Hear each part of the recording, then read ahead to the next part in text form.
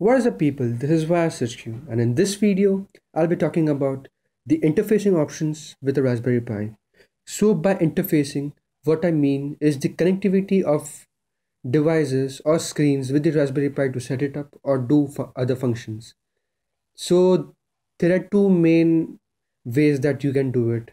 One is by using a screen and the other is via software. So let's talk about the software first.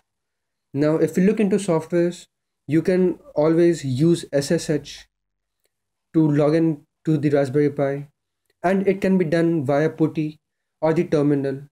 PuTTY on Windows and terminal on Linux, and it can also be controlled via the phone using SSH softwares like Juice SSH and so on.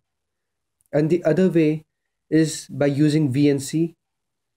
Now, VNC comes pre-installed on the Raspberry Pi and it is very easy to set up. Once you set it up, it's like using the desktop but remotely. So that is for the software part. And now for the hardware part. So the Raspberry Pi can be connected through three means to a screen. The first being using the HDMI cable. So in this method, what you'll need is a screen, an HDMI cable, and the Pi itself.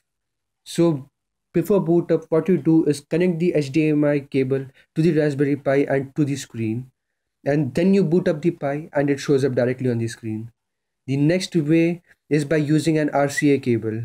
Now the RCA cable, what it means, those are the old cables which used to come in old TVs for connectivity. They were yellow, white and red colors.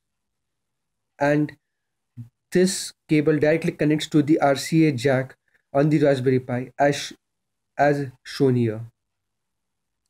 And the next and the last thing is using a display which can be from the Raspberry Pi Foundation's website. And it will be linked down in the description as well as it is shown over here. So that's it. These are all the ways by which you can connect the Raspberry Pi. There may be many other ways, but like these are the most common ways that people use. So thank you for watching this video. Like this video or dislike it. Subscribe to the channel. Share it. Go through my other videos. And see you next time. Tada!